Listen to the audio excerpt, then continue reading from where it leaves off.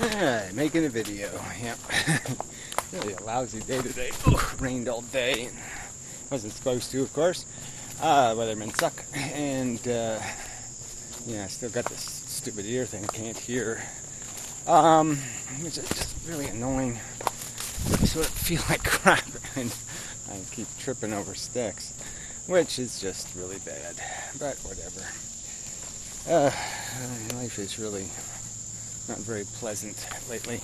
Anyway, number 4. Do some more of this talking about this, the implications of knowledge and intelligence and determinism and accountability, and just how simple it is. I mean, we are informed of circumstances, and it fundamentally changes our behavior. So we're sort of robots. Once you become sort of an intelligent person, you're sort of guided, and certainly many decisions are made by the information you acquire. It's almost like, say, if you were going to have a kid and you found out that you had a genetic defect, and there was now a 50-50 chance the kid would be, born retarded or something. It would probably change your behavior. It would be like, no, I really don't want to mess with that. I don't want to have to abort a kid, and I don't really want to, you just forget about it. So that might be your decision, because you calculate now through your changed understanding. So now you appreciate the risk. So it's always, knowledge is obliging. As soon as you know something, then you're obligated. Knowledge just obligates. Just kind of, not in a, you can't, it's not like you can't defy it. I'm just saying it creates a change in the balance of power within your psychology. And it will tip decisions that were marginal one way or the other. So, it's just, so that's the part of us that is just being, in a sense, controlled by the determinism of our edification as a human species, in a way. We're all part of the fodder for this, evolution of knowledge and understanding. And that's sort of it's becoming the more dominant, in my opinion, the more predominant element of human behavior. So instead of us being controlled by natural impulses, as we were maybe 100,000 years ago, where if we felt like fucking, we'd fuck, and we did whatever the fuck we want, pretty much. We did what we acted on our impulses. We might even accidentally commit a murder now and then, because a fight would get out of hand, and the adrenal glands would, take over, and tragedy would ensue. And people have seen that in primate tribes, where things just get way out of control and everything goes way bad. And it all started with something stupid, like somebody stepped on somebody's toe or something. And so we're sort of past that now, because we're smart enough to recognize these warning signs of things getting out of control. And we understand the psychology thing, we understand the ethics and the future consequences, that you can't undo a murder and all that kind of stuff. Unlike primates, we can understand that some mistakes are permanent, and you have to be careful not to make permanent mistakes. You want to make mistakes you can correct for, that there's some possibility to mess with the painting and fix the bad brush strokes that might be in it. That's probably a good metaphor. And that's sort of one of these things that the word enlightenment might gain you appreciation of, is that the difference is you don't want to do something that you can't fix. Fixable mistakes are okay. Unfixable mistakes you want to kind of be fail-safe on. You just don't want to you just don't want to go there if you can avoid going there. And that would be a kind of a logic and a kind of discipline that you'd apply to your life. And so I guess I'm just arguing that many people, not most, I don't know, but many, have acquired those kinds of disciplines and are kind of careful and responsible in how they behave, because they have learned that recklessness is bad, thoughtfulness good, little basic lessons of life, and they try to mitigate against stupidity.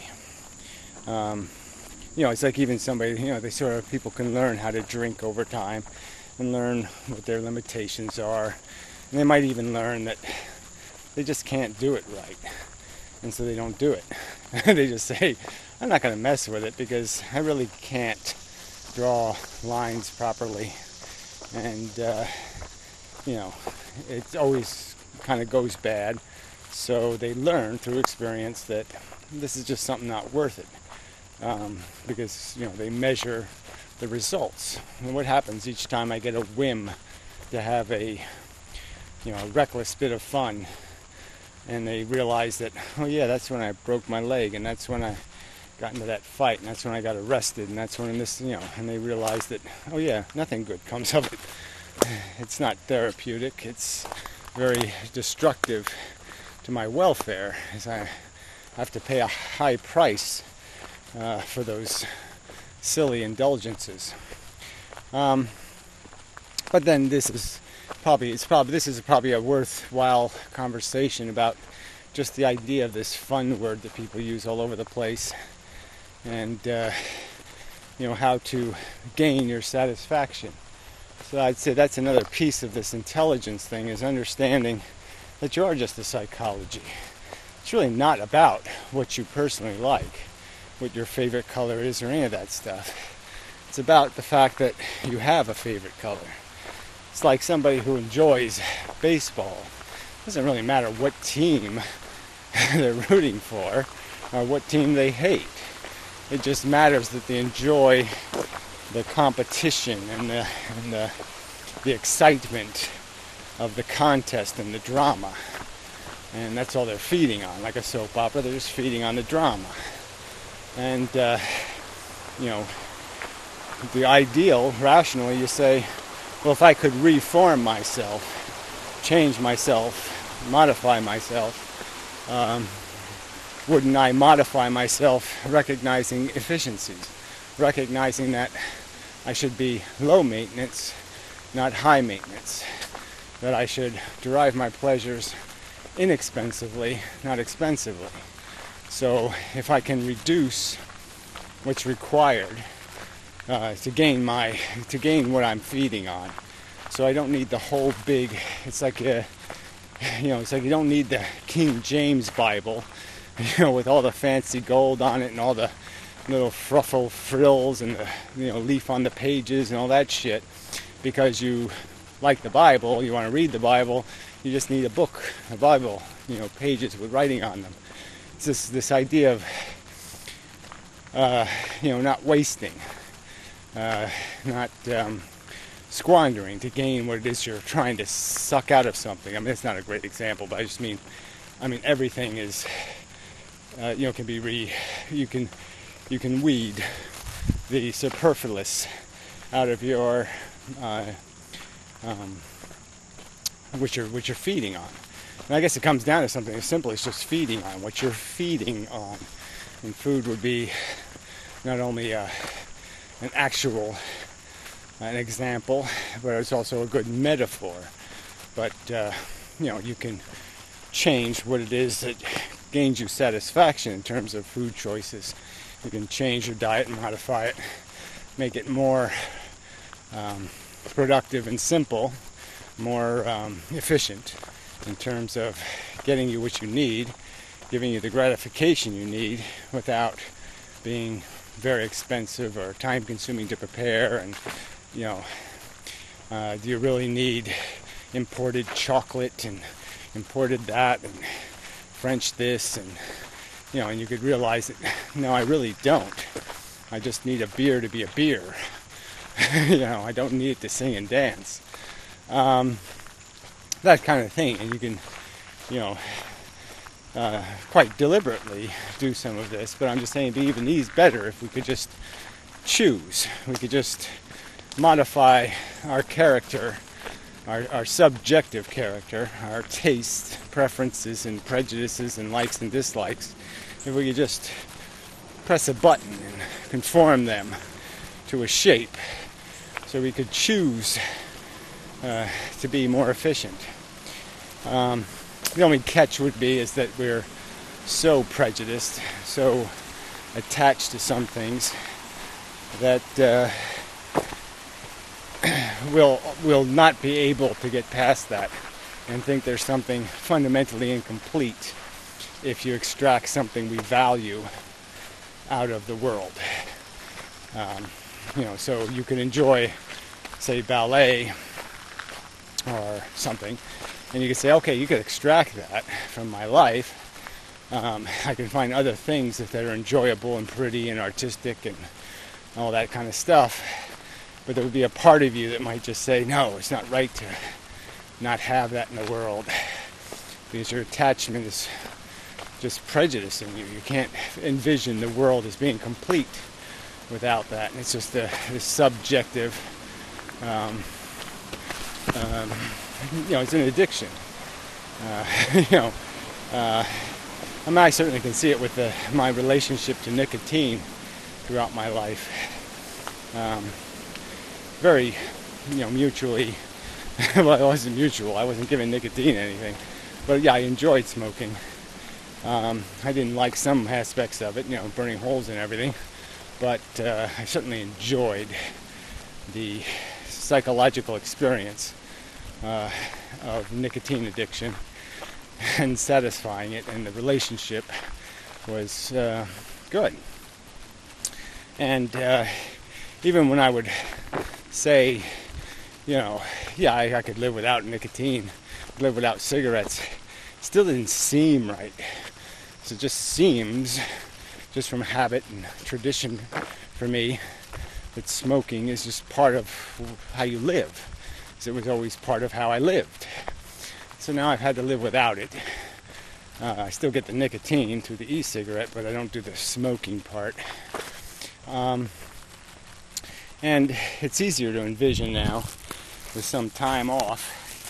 But I still have a hankering for it. It's easier for me to say as a statement, oh yeah, this is a stupid thing they should have never invented. But it's still personally, I'm still personally wanting, desiring, and but there's no reason to it. It's just purely a subjective thing, not a rational thing. It's not reason-based. It's purely psychology-based, and that's sort of the recognition here that hey. Go for your swim? Probably.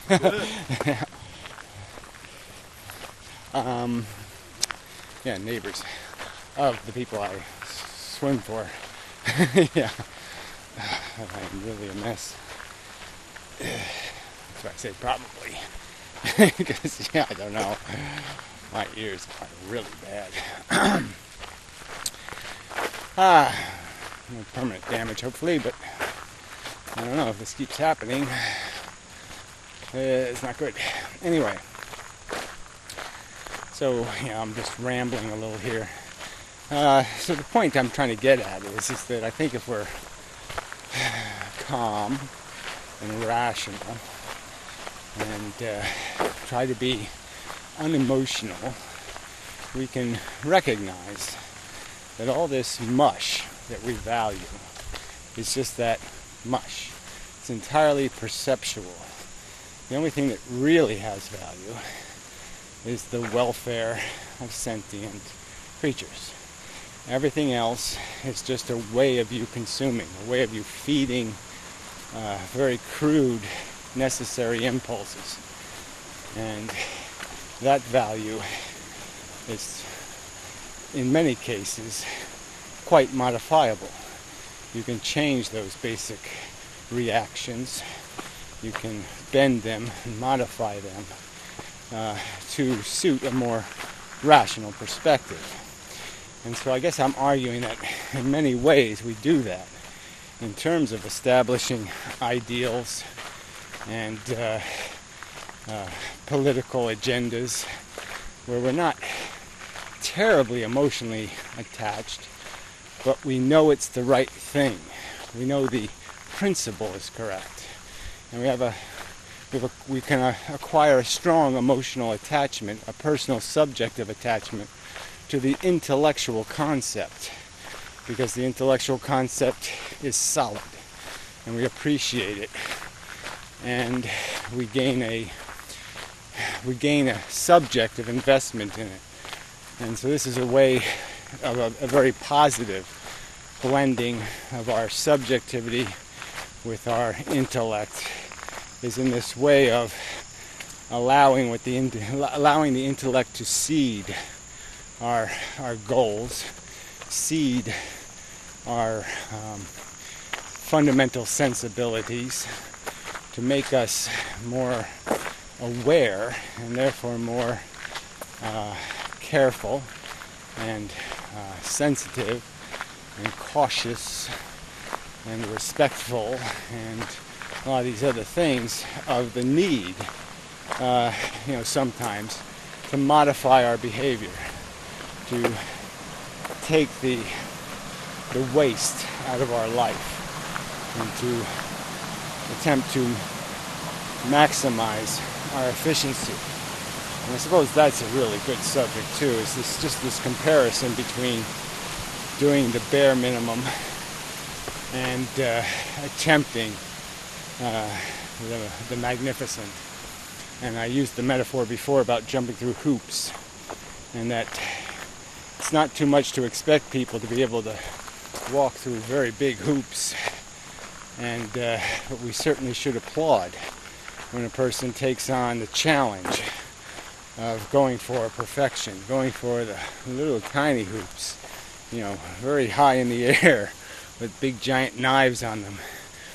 And if they can master the difficult, the challenging, the sacrificing, you have to applaud the grenade jumpers and such, the people who go beyond the minimum and challenge themselves to be grand, to be even spectacular.